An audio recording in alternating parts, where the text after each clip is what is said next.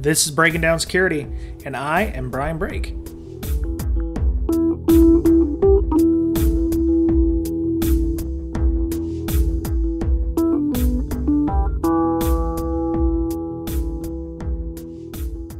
Welcome back, listener.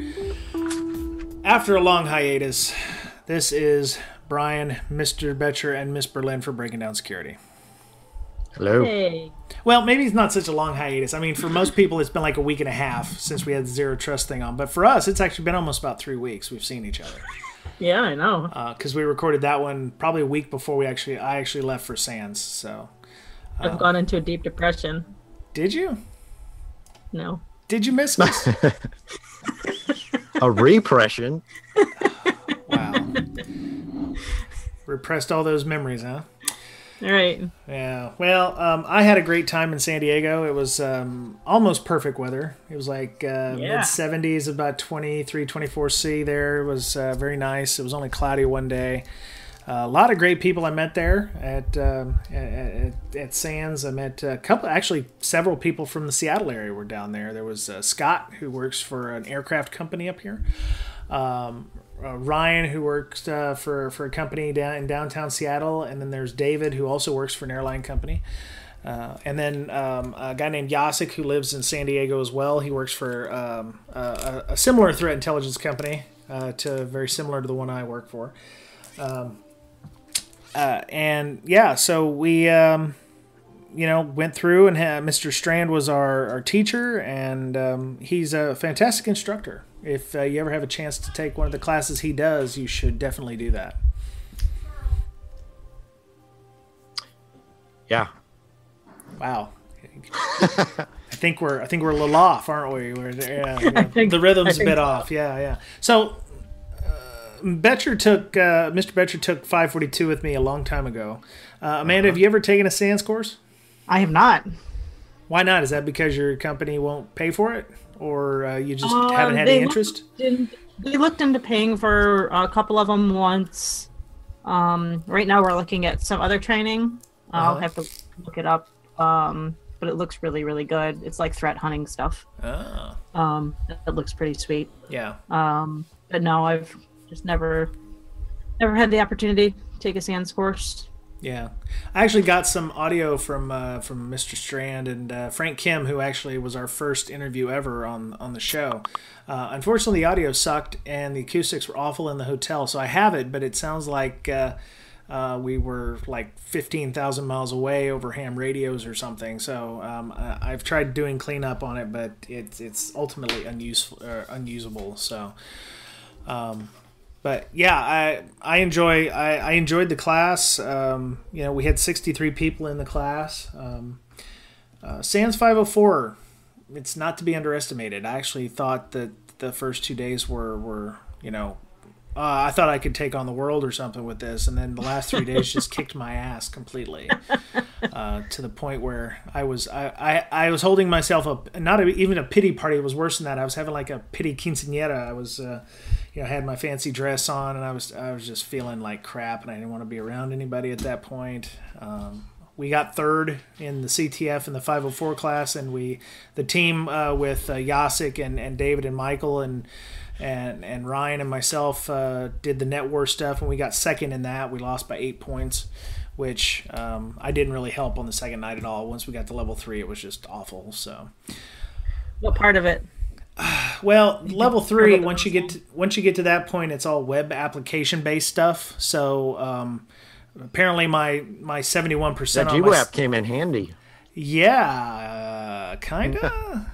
No, there was actually, and I tell people this, I don't come from a place where I've learned, use Metasploit, and that was one of the things you actually had to do. You had to create payloads and all that stuff, and I'd never done that before, and I think we literally learned that in the class just before we did Net Wars. So a lot of that was still foreign to me, and I didn't know what to expect from Net Wars anyway. So it's definitely something you want to do if you are just like doing CTF challenges. They actually have continuous Net Wars online, which is like an online CTF that's just constantly going. but yeah, some of the things I asked John Strand about was, what, why you should use like SANS courses, and is it as useful as it used to be? Because there's so many other options out there. There's e-learning. Cyber, got some free stuff, which arguably is fairly decent. And, of course you have OffSec, which has OSCP, OSCE, and all those. And, he was saying that, it's a supply-demand thing. The reason they're so expensive is they don't have enough instructors to teach all the courses they need. Like, some people are 24 weeks of the year teaching this stuff in addition to doing their own jobs regularly. So, he said the reason they're so high is they're trying to find a price point, basically, that they can actually start paring down some of the classes and make them almost unattainable in many cases, where people will balk on them, from what I gathered. So, which, it seems weird that they would do that, but, they got to keep the quality of the classes up and the quality of the certifications, I guess.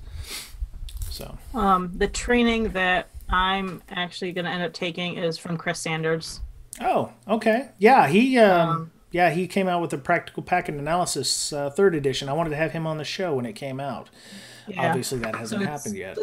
It's called Investigation Theory: The Mind of an Analyst. Mm-hmm. Yeah, it's a lot of threat hunting type stuff. So yeah, I saw that. I made it on his newsletter somehow, and I saw that link. So yeah, that's class.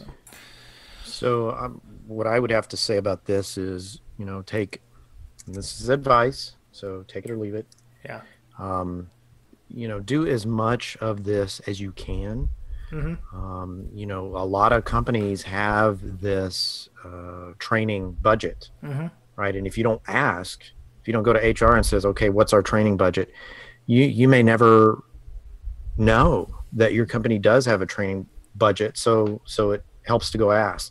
Secondly, SANS courses are expensive. So if you can get your employer to pitch into that, go for it. Mm-hmm. I know the last SANS course I took, I had to choose one that was in my area. That way I could go, and not spend money on the flight. Yep.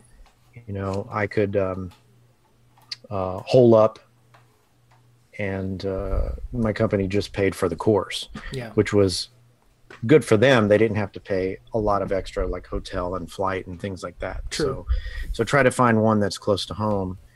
And I would say, take every advantage of that you can, because you're only upgrading yourself, right? That's it right. Makes yourself more marketable, makes you,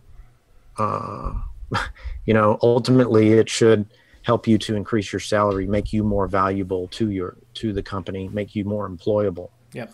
Right. So I'm taking a course at DerbyCon this year. I signed up for the Windows kernel programming course. Cool.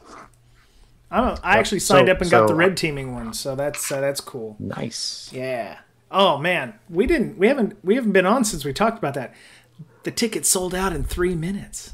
Oh my gosh, that's crazy. And they have a history of putting the tickets on for sale early. So they put them on like 5 minutes early, and they sold out in 3 minutes before the actual sale time. So people were so mad. They were mad the previous year that they sold out in 9 hours, and they were uber mad because of that. So they did say they were going to make some changes where it is actually going to happen on time now. I still don't believe them. Well, to be honest, I don't think it's hurting them by making those changes. And if you did like we did, and you're following Twitter ahead of time, they're going to be testing the ticket system.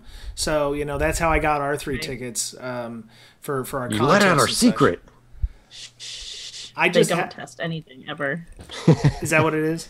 So I mean, I set an alert on my phone, so whenever they tweeted that out, I got the alert, and I was like, "Oh crap! It's like 2 minutes before time." Yep. So I went ahead and bought mine at that time. Actually, it was the class, and they let that one out ahead of time too. So they definitely have a history of opening up sales. Yeah, I think their training sometimes 10 minutes ahead. Their training was sold out in 30 minutes, I think. Yeah, and they have a wait list now, and I think they opened up like another class and stuff, so that's good. I don't know if all that's still available. They probably sold out anyway. Their training's always been really quality for the price. Oh yeah. You know. After I bought mine, I refreshed the page, and the class that I had just bought and 2 others had sold out. Yep. So it was minutes. The red teaming class sold out fairly quickly, so I'm going to be in there with Josh Schwartz, Fuzzy Knopp. Hey Josh. Hey. Hi Josh. Hey Josh. I'll be on the front row. Yeah. So wait, does he listen? I don't know. Maybe he does. I don't know. He may be the other download we get every month. I don't know. Yeah. So yeah, I'm looking forward to that. We actually have 3 tickets we're going to give away, and that actually brings us to another point. Last year we did a CTF and an auction for a giveaway for DerbyCon. This year we're probably going to we're going to definitely do another auction, and we're working hard on our CTF. So we do have a Skunkworks on our Slack channel that we've invited some select few people, in addition to the members of the podcast, on to get. See, it's not a CTF in the regular sense, like where you're going to boot to root a VM or whatever. We had stages last year where we had various clues and such that you had to find the flag for to be able to do so. So we are looking forward to doing that again. We have some people. It's like a treasure hunt. It is. Yeah. When you just said that, I just thought of a really good idea that I have to write down. Please write it down because Can you write it down now? Okay, let's pause. Oh, okay. No, you guys. For station identification. That's right. Continue to talk. Yeah, she's thinking. Yeah, we're not really recording this right now, so you can just do whatever. All the dots. Yeah. What? We're not recording. Wait. Yeah, no, we're not. Do we have to do this another time? Yeah, we're gonna have to do it again. No. No. So we did a lot last year with it. We used clues in the podcast, so people had to listen to the show. Ha ha ha ha.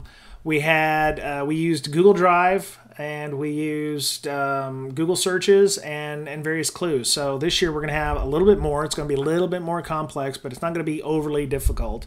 If you listen to the show, if you listen to the content in the show, we might have shows that are actual clues to some of the levels that you might have to solve. So I'm hoping to have some of my stuff show up in Shodan. There might be shows. There's one clue. There might be shows that are clues, and there might be clues in the shows. Exactly. Right? So keep that in mind. Yep. So we're really looking forward to that. I'm really excited about that. Depending on how popular DerbyCon gets, it may be the last year we do this. I don't know if it gets, because I'm a hipster, so I don't like going to things that are like mainstream. And so, once DerbyCon becomes mainstream, we'll have to, move on to something else. So like Sector, Infiltrate, or something like that. So, yeah, so that's going to be coming up soon. We have until September 20th, so the CTF will start in July or so. We'll definitely mention it on the show and we'll tweet it out. Yeah. Besides Helena, the new DerbyCon. Helena, Montana. Okay, all right. In January. Oh goodness, January in Montana. Yeah. So while I was in class, it was literally Thursday morning. Yeah, Thursday morning. I was pretty much in a media blackout. But Mr. Strand comes in and he's like, "Hey, did you hear about the WannaCry stuff?" And I'm like, not heard about it. So apparently, WannaCry is like the new MSO 8067, where SMB, and actually there's been updates. There's actually Samba now has very similar vulnerabilities out that just came out recently. But SMB shares that are exposed to the internet basically have you have a new way to get into those. So we've gone almost 7 years now, or almost 10 years before we actually got another major RCE in SMB. So my question to the esteemed group of the Miss Berlin and Mr. Betcher is, why is SMB sitting on the internet exposed like that? What is the use case that a company would have that sitting out there? Well, 1994 called. Really? Right? Yeah, so yeah, it like makes it easier, right? Makes what easier though? That's my problem. What are you transferring files or something using SMB? It's like, oh yeah, maintenance. I mean, probably even email at this point would be a more secure option than having an SMB share open to the internet. Okay, well, that wasn't the only thing, but it was a way in. True. Okay, so the main thing was once the attackers got, crossed the threshold of the organization, right? Mm-hmm. Once they got past the firewalls, then a lot of companies were wide open. Sure. Right, for SMB once they got in. So a lot of this had to do with social engineering, where they would pop one box and then it spread within the company, not necessarily from the outside. But I did hear there were thousands of boxes popped from the internet. So that's there's over. I think the Shodan search showed over 400,000. Okay, so now that is much larger number than it was when we looked at it during class. I mean, we did a Shodan search for that, and there was only about 10 to 15,000. So, with there being 400,000 people, 400,000 hosts with SMB exposed, do you think the majority of those are now honeypots? 300,000 honeypots? I'm just asking. Because that number is way larger than what I remember. Now, where'd you get 300,000? No way. It says, all right, so the Hacker News article showed 300,000. Port 455. Yeah, this is the Samba one that just came out a couple days ago. So, this is the Samba Cry, not WannaCry. Yeah, that's sorry. No, that's okay. It's cool. Yeah, I see the link here, the Eternal Blue, and actually, from what I understood, Samba Cry used more of the NSA drop vulnerabilities than WannaCry did. WannaCry used like 2. This one used like 7, which I found interesting. But because you were, and then actually, Samba Cry actually has a Metasploit module which you can download in that article. So it's pretty much about your worst nightmare. But yeah, I think Mr. Betcher, you're right that this is just it's not an exposed to the internet thing, because most companies that are smart don't expose SMB and Samba to the internet. It's used as a pivot once people get in, because most people create a hardened shell on the outside, and inside their whatever allegory you want to use, they're either an egg or a cantaloupe or a coconut or something, where it's a nice gushy middle. So. And you need 445 for Active Directory kind of issues. So it's interesting. It hit China really hard.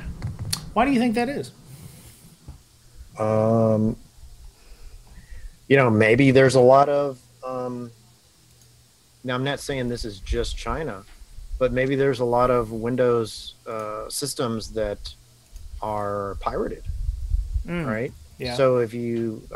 Friend of mine told me this. I don't know where this is coming from, but if you do have a pirated Windows,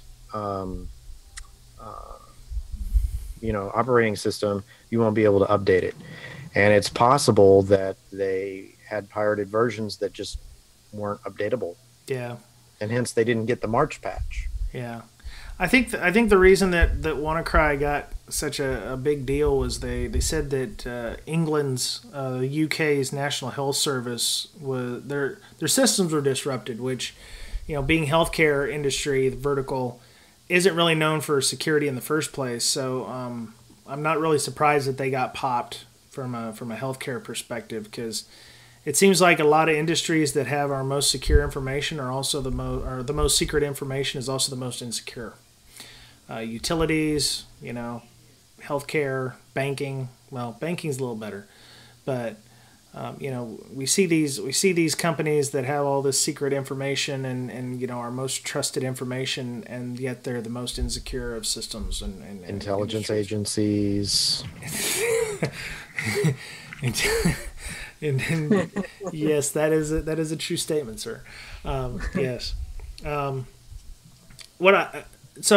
We found out. I had actually found out about the kill switch, which I found interesting. The initial version of WannaCry had the kill switch, which I loved, but I'd love to have that guy on, because he found it and bought the domain, which was cool, because it was a detection thing, like we've talked about before with malware. If it notices like you have one processor it won't run because it thinks it's running in a VM. Well, this one had a kill switch where it looked for a specific URL, and if the URL existed, then it would shut off because it would be assuming that it was being tested for.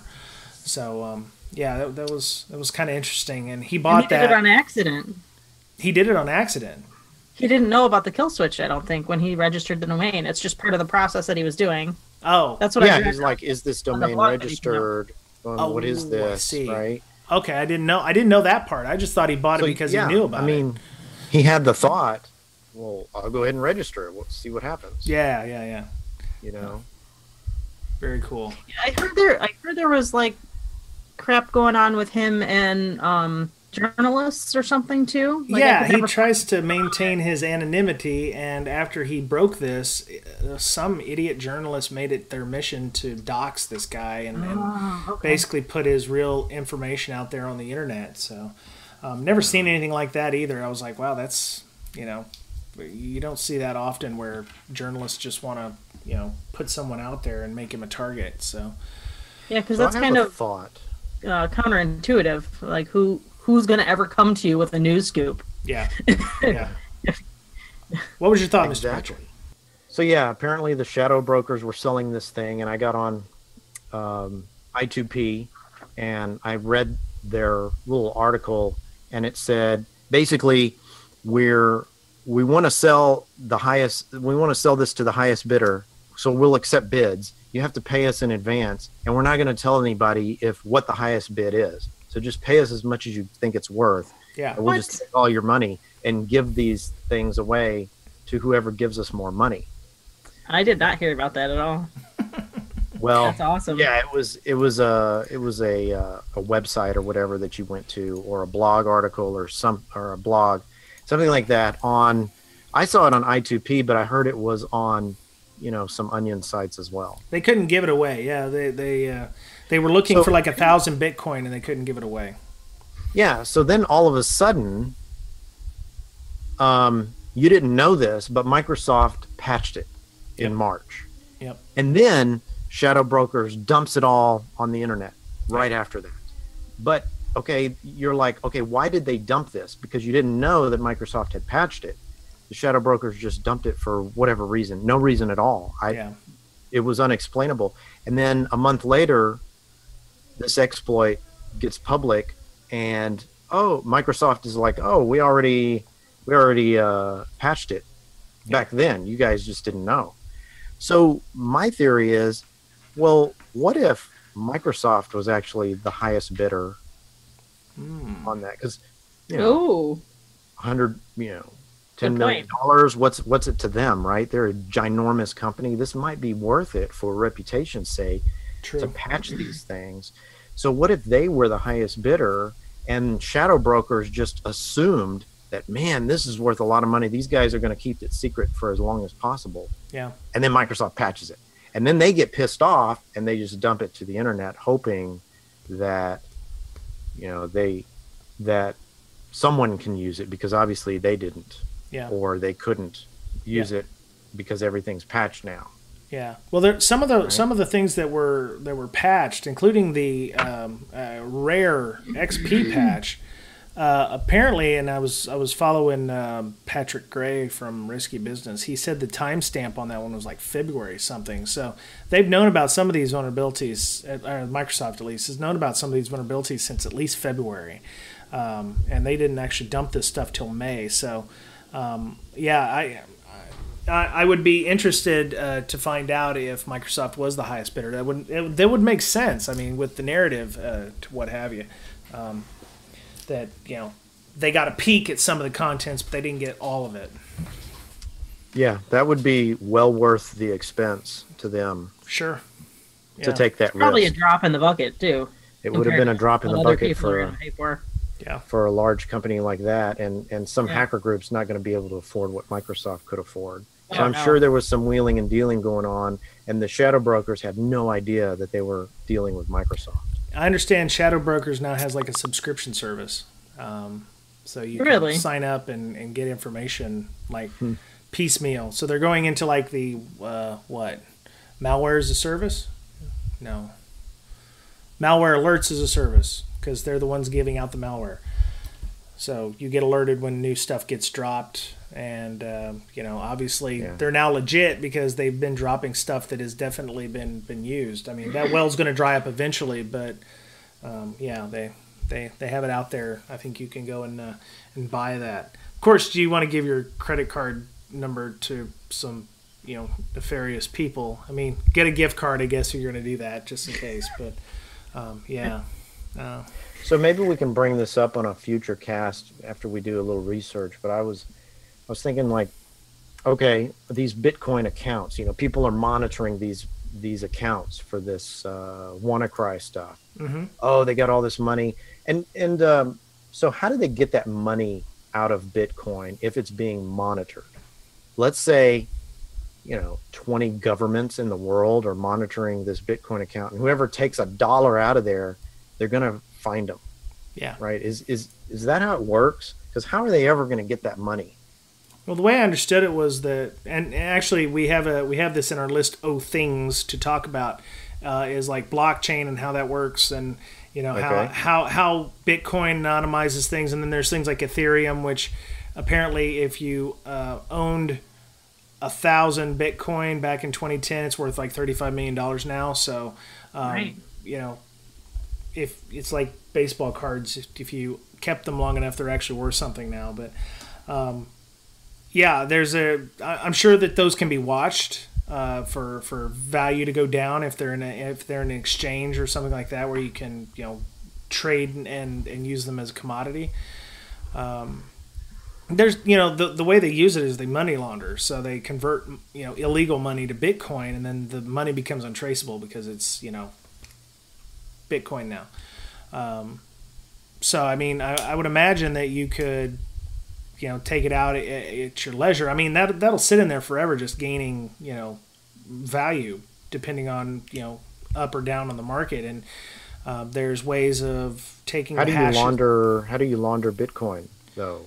Well, you take the Bitcoin and you take it to a service that will like randomize the hash. And please, if I'm wrong, please somebody pipe up and tell me that I'm absolutely wrong. But from what I understand, that Bitcoins have a hash or have a piece that can be randomized again and again. And what you do is you take and you upload your Bitcoin to these services. Okay, we need to get Satoshi Nakamura on the podcast, so you work on that. If you can do that, we will be like upper echelon type shiz night on the podcast, people. I mean, if you can break that story, sir, But yeah, we'll definitely do more on Bitcoin in the future because it's never not been hot, and there are some security things about it, and there's hashing and all kinds of fun algorithms and stuff involved, and how to mine it, and owning so much of the blockchain makes it so that you can control it, which there's influence peddling there that can be done. So there's a lot of interesting security issues going on with that, and then of course the rise of Ethereum and all the other cryptocurrencies. So the only way I thought you could do that is I've heard of people that have found Bitcoin wallets in like MongoDB instances. Yeah. I just print out my Bitcoin onto like 20 pieces of paper. Do you? Yeah, I'm old school, so I just have to fat finger them in when I want to buy something. Yeah.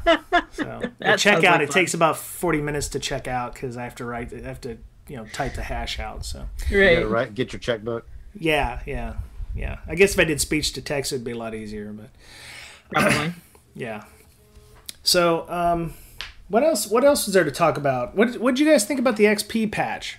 Because everybody was all up in arms about that. That was interesting. Oh, that they actually sent out another patch? Yeah. They may have done it because there's a lot of things that have XP on it, like pause devices, medical devices, things that probably can't be patched or upgraded. Yeah. As I say, things that probably aren't getting patches already. Yeah. Well, things that can't, can you put Windows 10 on a pause device? I don't know, right? They do have the pause version of Windows 10, but I mean, you can still get Windows XP updates for the pause-ready devices until 2019. I may or may not have a Windows XP VM that is still getting updates. So, yeah. I may or may not have made the registry change for that. But so that was a good, interesting point that Amanda said. They issued a patch for XP, but most of the devices that are getting XP up to this point have not gotten any patches. So does the patch that they issued only fix the necessary stuff to fix WannaCry, or does it also fix all the other SMB vulnerabilities up to this point? Have they even been making patches for XP for those, though?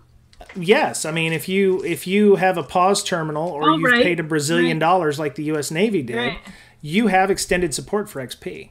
So it's still available, but they issued this one to like the general population. Everybody has access to it. So I want to know. I don't have an XP box. Well, I do.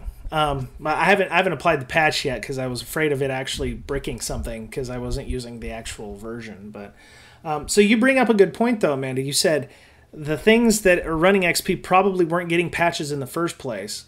Medical devices, pause terminals, they don't regularly get updates. So companies and hospitals and financial institutions and Joe's, bait shop should have already had additional controls in place to either isolate this machine to keep it from reaching out to the internet or having access from the internet to it. So what was gained by having a patch for something that you should have, by common sense, should have been isolated on the network in the first place? Probably, what am I trying to say here? It makes Microsoft look like the good guy. They're trying to help everybody by doing something free. It's like charity. Well, it was really a damned if you do, damned if you don't kind of thing, because there were people who were like, well, that just means that people won't upgrade now, and they're still on a dead OS. And then there are other people like you that said, oh, yeah, they look like a good guy because they still care about their XP people. It's a gigantic vulnerability, but it would be pretty shitty not to patch it. I think they had an internal talk and they said, guys, do we patch this or not? Okay, so what if we don't? Yeah. All these XP boxes, there's probably a lot of them out there that they have no choice but to run XP. Yeah. So, probably for publicity, good publicity, they went ahead and did it. Yeah. So I was again listening. I think it was probably last week's episode of Risky Business, but Patrick does a really good job of reporting. So if you're done listening to this show, download Risky Business and listen to his. I won't hate you if you do that. I still listen to his show because it's a great source of information. He said that WannaCry affected mostly Windows 7 boxes because if you attempted to run MS 1710 against an XP box, it would cause denial of service. And Windows 7 was the earliest of the older operating systems that would actually be affected by this in a positive manner. And then I saw later versions where it was affecting up to I want to say 2008 servers, and then somebody came out with a patch that actually fixed it so that WannaCry worked for Windows 10 and 2012 server. So, if you're running Windows 7, you definitely want to patch because you're still getting, you were getting patches up until last month. You're not getting patches anymore, right? It's end of life? No, that was Windows Vista. 7? Vista was the one. Okay, so Vista. No, I thought Windows 7 is getting. No, there was a Windows 10 version that went end of life. It was the first rev of Windows 10 that came out. Wow. It's 1059 or something. It was yeah. It was the one that still had the old patching type. Okay. So, if you can get any kind of patches for Windows 7, please do so. But, it's actually almost half of the market share is Windows 7 right now. Well, yeah, because you still got grandma and your mom and everybody. I'm surprised Windows XP went down so much. It's at 7%. It's at 7%. Really? Yeah, that's surprising. Well, to be fair, it's almost 22 years old? No, but based on a year ago when it was, 30%, I think. Well, isn't that part of the planned obsolescence? Microsoft gave people the option to upgrade to Windows 10 for free. Some people took advantage of it, but then you've got people whose boxes, if they're running XP, are getting on about 10 to 15 years old. So some of those just be dying. They would be dying, yes, or hard drive corruption, or it's going to take significant. Yeah, Windows 7 was significant work to actually get XP on a new box, or that same. Yeah, if they have outdated software that they have to use or whatever, you're gonna have to clone the box and make sure everything works on the new one. Yeah, I still have a Gateway recovery CD, I think, for my Gateway 350 megahertz box or whatever. But yeah, so I mean, if you got XP, even if you were affected, it would have just denial of service or hosed up your box. So you would have known fairly quickly when you couldn't turn on your MRI scanner or you couldn't swipe cards at the terminal. So I just could have been much worse. Yeah, that's from everything I've read said it could have been far worse, and that people just happened to be catching on quickly enough that they were able to stop it from happening, because there was other things that they could have done to weaponize it or to make it a lot more painful for people. So if you have any other thoughts or questions as a listener, and you think we're full of crap, or I don't understand what Bitcoin is, please feel free to hit me up on our Slack channel or email us. So I will do that. Please do that, sir. Yes. Actually, don't we know somebody who knows something about malware who wanted to come and maybe talk about that? I don't remember. You mean ransomware? Yeah, ransomware. Yeah. I heard some things. Well, maybe he'll come on and talk about that with us. So maybe Mr. Goff.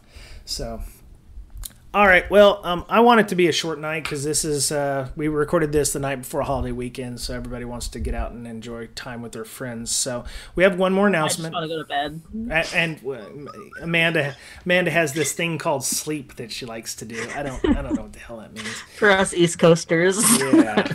Well, it is what it's 11. Like, well, you drink enough beer, eventually you're going to fall asleep. That's right. I have this thing where if I have one, I fall asleep. But if I keep drinking, I'm fine. Oh, okay. Well, yeah. If you keep movement, you can't. Yeah. So we have a training announcement. So we just finished our Python course that went about 6 weeks long, which was great. Mr. Matt, we had a great time. We had about a half dozen to a dozen people at any one time in every class learning about Python and how to use it. We hope to do some more with Matt in the future with regards to Python. He's got some stuff he'd like to discuss with us for the future, but we're here to officially announce our next training class. One of our slackers on our Slack channel approached me, and she said, "Hey, I've got this web application security class that I'd like to give out." And what are you typing? Just keep talking. Oh, I'm sorry. Okay. So Miss Sunny reached out on Slack and said, "Hey, I've got this class I'd like to give." She emailed me a copy of the slides, and she's got 85 slides already. So what we're going to do is, starting on June 14th, she's going to do a web application security class concerning Burp Suite, which is the interception proxy, and also pretty much the only tool that Mr. Strain used in class. He used a little bit of Zap, but the majority of the time when he was talking about the web application stuff, he was using Burp to intercept. And we did that. We used that for the exercises. So we're going to start that on June 14th. Now, we're doing it a little differently than we did our Python class. And for those of you who attended the Python class, you'll say, "Hey, that's way different." When you sign up for the class, what you'll do is we're going to charge for this class because we found that people tend to put more value in something that they pay for. So if you are interested in the class, you need to go to our Patreon, which is in the show notes, or you can go to patreon.com/breaking down BDS security. Let me see. Dang it. All right. Let me get to exit editor. I never use it. Okay, so it's patreon.com/BDS_podcast. And you'll see various, patron levels on there. So if you want to join the class and sign up and you want to learn about Burp, and it's a really great class. I actually showed I showed the slides to Miss Berlin, Mr. Betcher here before, and they were suitably impressed. Wonderful. They were wonderful. Well, there you go. So we have 2 levels. One called the class attendee level. It's a $20 class. So it looks like about 3 to 4 weeks. I haven't gotten an email back from her about how long it's going to be, but it looks like it's going to be about a 3 to 4 week class. So for $20, basically, you'll go and you'll attend a class over Zoom, like what we're doing the podcast on right now. I'm not looking at whatever it is you typed, Mr. Betcher. Okay, I'm looking at about 5 other tabs, and you're screwing the pooch here, buddy. We're also looking for new co-hosts, so no, I'm just kidding. So you have to be named Brian, though. It has to be named Brian. Yeah, that's the only problem. So if you're going to attend the class on the Zoom, pay $20 and you're in the class. So there's a maximum of 50 people. So that's the maximum size of the Zoom. If, let's say, because you live in a time zone that isn't conducive to allowing for this, and you still want to attend the class or get involved in the Slack channel for chat, we're going to be recording it as well. So you can go in and at the $9 level, you can get the videos immediately right after the class ends. And we'll send you a link in Patreon for the access to the videos, so you'll be able to watch those and follow along. If you don't want to do any of that, you can just wait until the class is done, and then we'll just post all the videos for free at some point in the near future after the class is over. If you're interested in doing learning more about web application security, if you're needing some CPEs for your CISA or CISSP, or you're just interested in learning how to use Burp or anything before that, sign up for the class. It's the link will be in the show notes. Just go into the Patreon and sign up. So we're really looking forward to having you on. And we actually thank Miss Sunny for taking the time to do that. So you're right, Brian. You're killing me. Okay. Right. All right. So let's be done with this. Somebody's being a horse's no, not a jackass. Somebody's being a jackass, literally and figuratively. So Miss Amanda, if people wanted to get a hold of you, wait, I have one more thing. Oh, I'm sorry. You did hold up your finger earlier. Yes. Yeah, I had a real thing. Okay, what's up? So I, admittedly, even though I haven't actually put any work into this yet because my schedule's been crazy, but I am part of a group that's doing a DEF CON contest. Really? This year, it's if anybody's ever done Whose Slide Is It Anyways? Oh, like improv slide stuff, like improv. Okay. Yeah, it's an official DEF CON contest this year. Wow. All right. Yeah. So there's going to be judges and stuff? Yeah. Wow. So in the show notes, I put a link to, if you're going to DEF CON and if you want to do it, the sign up link. And it's at Improv Hacker on Twitter. I can't see it. It's below a picture of Mr. Betcher. Right. It's on the second page. There it is. Okay. And yeah, it should be pretty cool. Some of the slides that I see the guys putting together already are pretty amazing. So I can't wait to put some of mine in there. Okay. Are they actual slides or? Oh yeah. We so the first taken from real talks. No. I think some of them are. So basically, you have to present, and they show the slides, right? Yeah. I've heard of this. You get just like 5 minutes to present on a randomized slideshow. Like you get cool. I pick slideshow number 12, and then that's the one that you get, and that's the one you have to present on. Is this something I'm going to be able to bring my 11-year-old daughter to?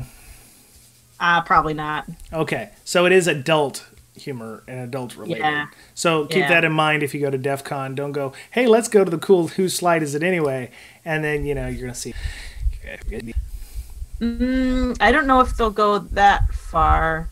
I would. I'm not sure. I need to talk to them about and see what the rules are. Yeah. But the one that I actually helped do, I think it was at the first Circle City Con. I got to help throw in some of the slide decks, and one that I actually ended up with was a slide I had found online about artificial insemination. and it was hysterical. Okay. Wow. Yeah. Like with bulls and stuff. Like the real, okay, all right. The real deal. We're good. Yeah. Okay. I get it.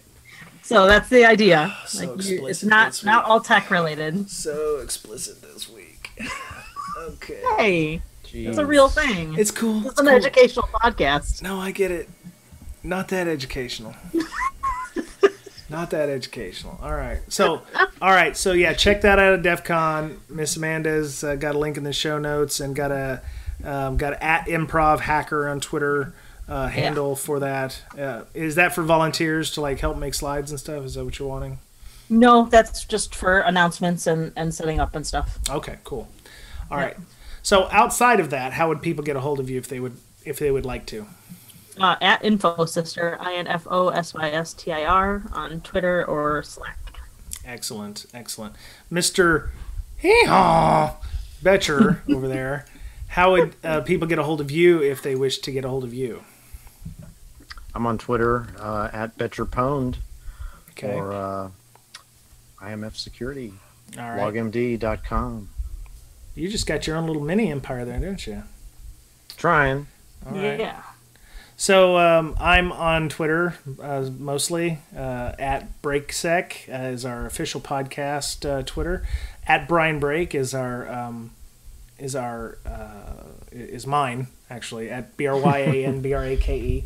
I also do the local CitySec meetup, CSEC East. I don't mention it a lot on the show, and I probably should. But if you're in the Seattle area or in Redmond or Bellevue and you'd like to have a monthly meetup with a bunch of like-minded individuals, you can follow CSEC East at CSEA SEC SEC East. There is a CSEC, but I don't think they have a Twitter, and they don't really do anything. I actually know the guy who does that. He actually comes to ours. So, yeah. It's normally in the area of Redmond and Bellevue, and we go as far south as Mercer Island sometimes. If you're in Seattle, you know what that is. So yeah, so we have a Slack channel. Slack channel's going crazy. 380 people so far in the general chat, and it's very active group of people. We just started up an automation channel for discussion of automating scripts or making sure, if you're wanting to understand how to automate stuff with Python or Perl or... Which is perfect, because that's what I've been working on. With APIs or what have you. We have a whole channel dedicated to that. We also have a job board, which is going gangbusters. There's a lot of jobs in there. Some from Starbucks, some from Amazon. Disney was in there. We have some... yeah, I can mention Disney. It's cool. Yeah, and in addition to that, we have malware boards. So we have people like Tyler Hudak who comes in and we ask questions about malware and reverse engineering. We have a pen testing channel. We also still have our Python channel. So if you're interested in just discussing things about Python, that's cool too. So yeah, we talk about a lot of stuff. There's a lot of great people in there, and of course we have our CTF club and book club, which we need to get back on schedule with the book club and the CTF thing. We're doing a European version. Good. Say what? Book club we just changed the day and the time. Okay, when is that? Because of summer. Now it's Monday at 10 p.m. Eastern. Okay. And then we have a CTF club, still doing the TOS. We're on level 19 for that. So we've got a lot of going on. I mean, we've got the CitySec meetup, we've got the podcast, we've got Slack. Is very active on Slack. So if you're looking for some networking opportunities, please join us in there. So, all right. So if the stars align, and I'm going to call it right now, we're supposed to have Miss Jessiesaurus Rex on Twitter join us on Tuesday. You didn't do that. Shut up, dude. I'm going to make this happen. She said it was cool. We're going to make this happen. Okay. Knock on wood. Knock wood, man. So she's going to come on and talk about whatever it is she would like to talk about, because she's a pretty cool lady. And she did a keynote in South Africa just recently, so we're gonna talk to her about that and some other stuff. So yeah, catch that late next week. So all right, it's glad to be back. I'm glad to be back in the seat here. I realize that I need to learn a lot more, having been humbled by Sec 504, and I want my listeners to be smarter than me, to exceed me. Most fathers want their children to exceed them and be smarter than them and be more successful. So that's our mission in life, is to make everybody just a little bit smarter than us. So that's it for Breaking Down Security. What's that? Too late. They already are. God. Just one last kick to the teeth, man. All right, that's it. We're done. Breaking down. Bye, everybody. Bye, everybody. We're going. Breaking down security. Have a great week. Talk to you soon. Bye-bye. Bye.